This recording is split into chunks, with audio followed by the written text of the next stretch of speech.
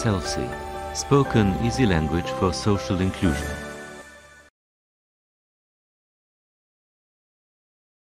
Hello, my name is, as you heard, Madeleine Fritsch Lärka, and I'm a dinosaur. I'm a radio dinosaur.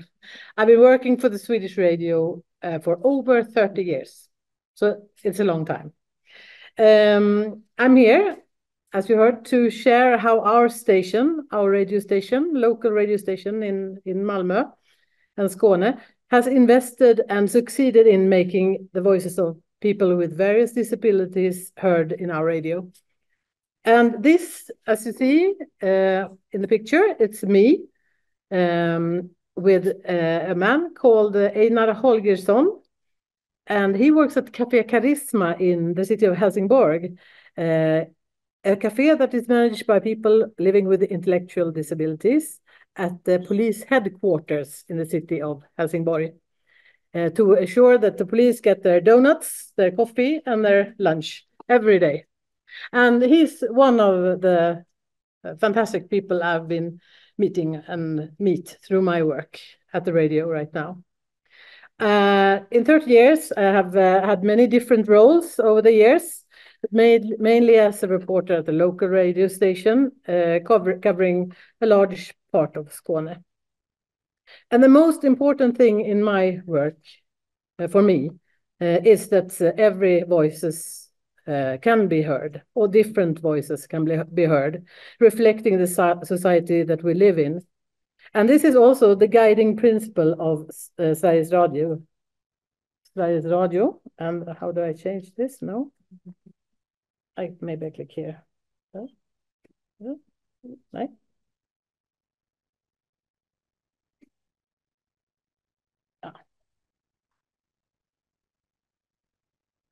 Jag klickar på själva... Okay. It's also our...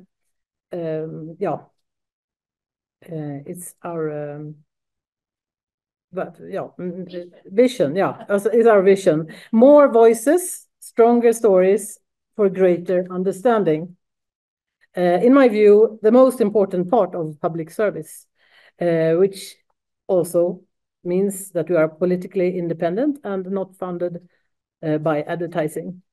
And I simply love radio. That's why I've been working for so long, of course.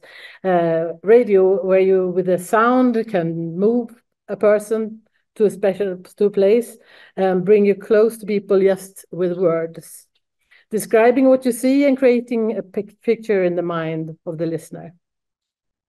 Since the beginning of this year, I've been working full-time as a reporter, finding stories and news about and for people living with different disabilities.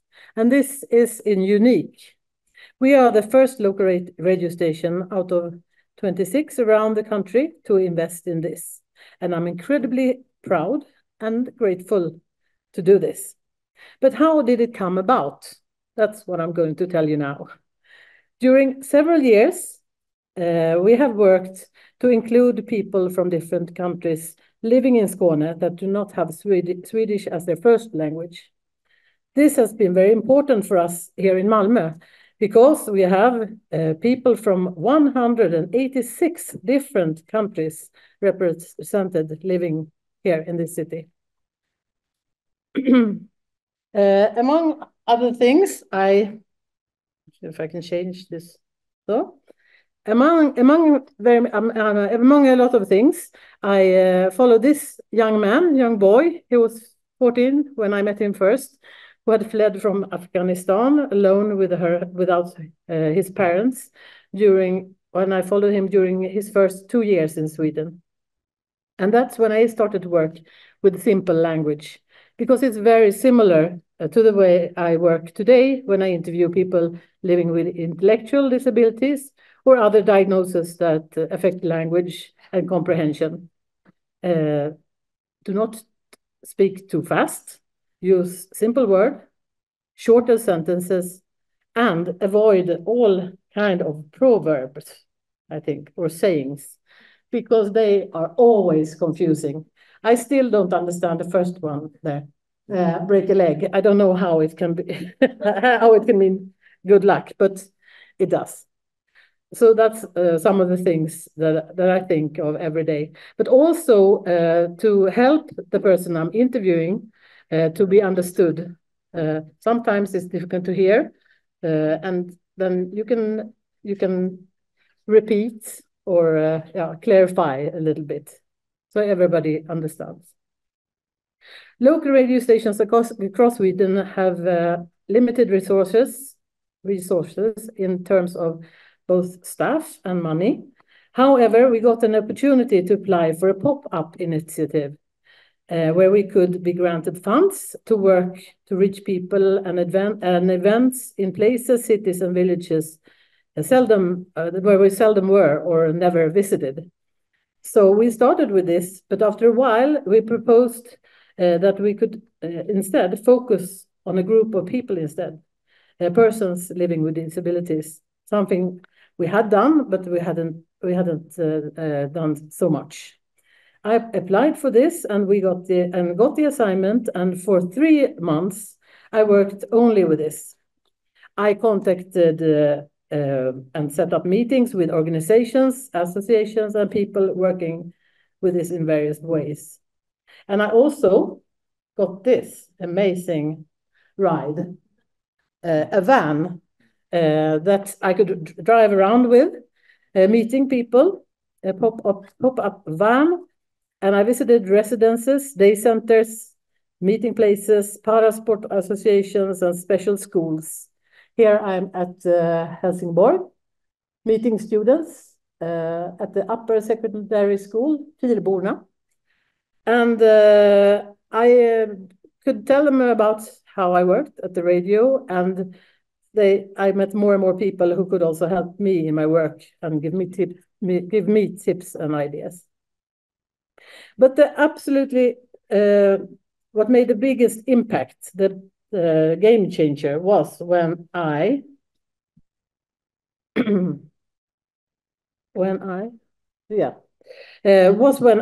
created our first trailer, a 30-second appeal asking for tips and ideas, directly addressing the people we wanted to reach. I included sounds from a reportage I did in the small town of Eslöv, where they had arranged the first pride for persons living with intellectual disabilities. And Sara Arneson were one of the participants. So here I will let you hear, and then I will translate this short appeal or trailer, as we call it, if I can imagine. Sådär.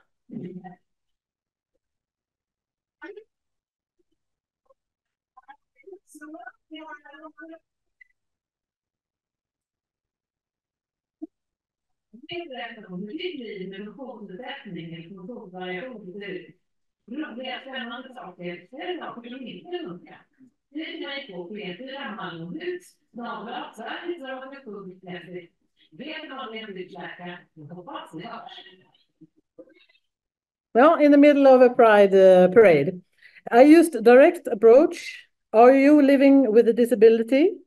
I want to hear what your life likes, both the good things and the challenges. And I also made it personal with my name, send tips to me, to tell them that I was the one working, everybody that I was the one working with this. And I got a direct contact in this way. And as soon as this went on the air, we received an incredible response. Also, in my 30 years, I have never experienced anything like this. We received so many emails, so I didn't even have time to read them all in the beginning.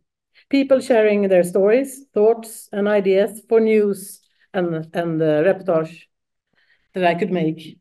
We were overwhelmed, surprised, and of course delighted, but also ashamed, a little bit ashamed that we had missed all this. All these voices that clearly had been longing to be heard. Events and news that had passed us by. And some examples of what I did then is this. This is Anna Balte, visually impaired.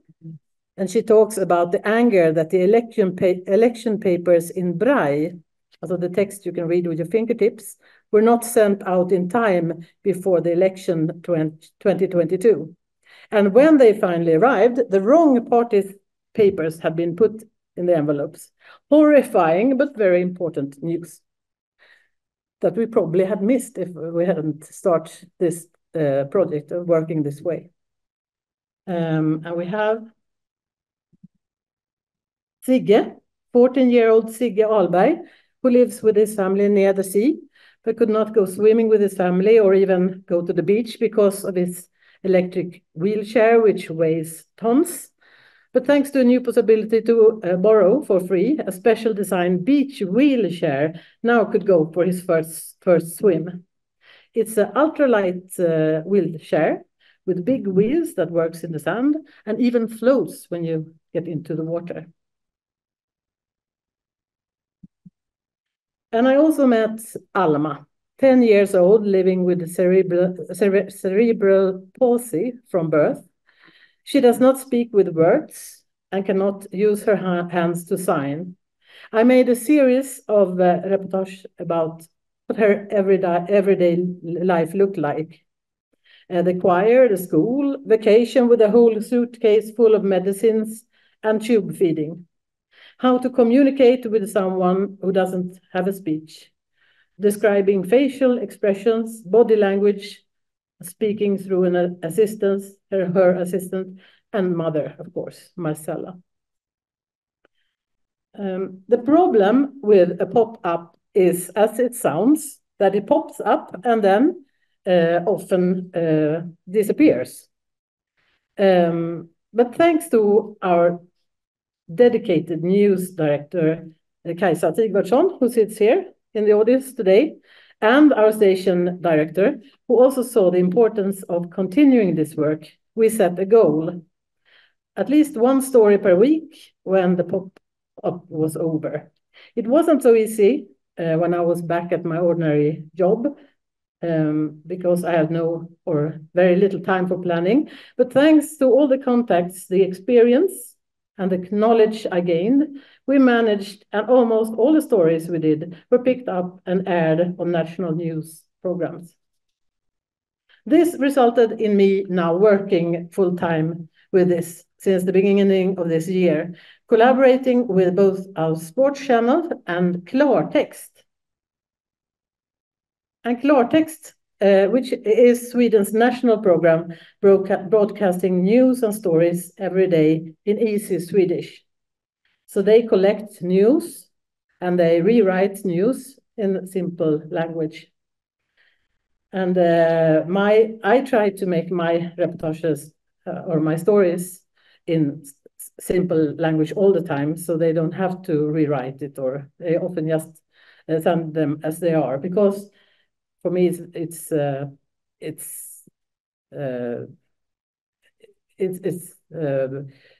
very, for me, everybody must understand what we say in the radio and in our reportages. So and today I have such a big network that the news often comes to me instead, that I have to look for the news via tips, so social media or invitations. People know now what I do, and that I only work with this. And we get a great mix of serious issues, problems, and bright good news. Some example of what I've done just more recently, is this. This is two they're not professors, they're, what heter det? Researchers. Two researchers at Malmö University who has gone together to write a handbook in activism, political activism for people with intellectual disabilities. They have made this to increase the interest of politics and the means to influence and change things in this handbook written in easy Swedish. So that's one of the things I've done recently. And some love also. This is from the little town of Eslöv, where some young people living with intellectual disability tried an app or started using an app, a special app made for them, an app where they could easily use on their phone, user-friendly for them, and to get in contact with others in a secure way to find love or become friends. And also, as you might have known, we have had Eurovision in Malmö. I don't know if you have noticed this, but then I met Sylvia Gosdek, and she's probably the only volunteer worker during Eurovision on wheels. She was the only one. She welcomed and directed visitors who came to Malmö, on the streets of Malmö, telling them about her city. She said in the reportage that she was a little disappointed that not more people with visible disabilities wanted to work the way she did, but she hoped to be an inspiration. And the last example of what I've done recently is Funkisfestivalen. Funkisfestivalen is an alternative Eurovision, you can say, made with artists or singers that live with intellectual disabilities. And they had one semi-final in Malmö, where with just as much feeling, glitter, and excitement as our Eurovision, who came a little bit later.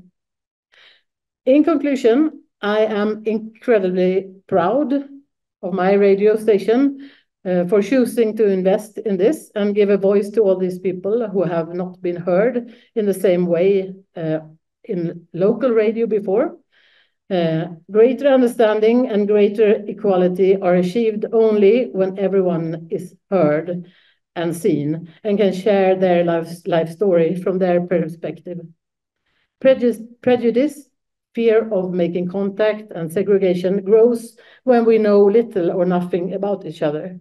So everyone must be included with their story. SELSI, Spoken Easy Language for Social Inclusion. Partners are Zavod RISA, RTV Slovenija, Dyslexiförbundet, Università degli Studi di Pavia, Vieglas Valodas Agentura, Vilnius Universitetas, Vsi informacios kaupimo ir sklaidos centras. Funded by the European Union.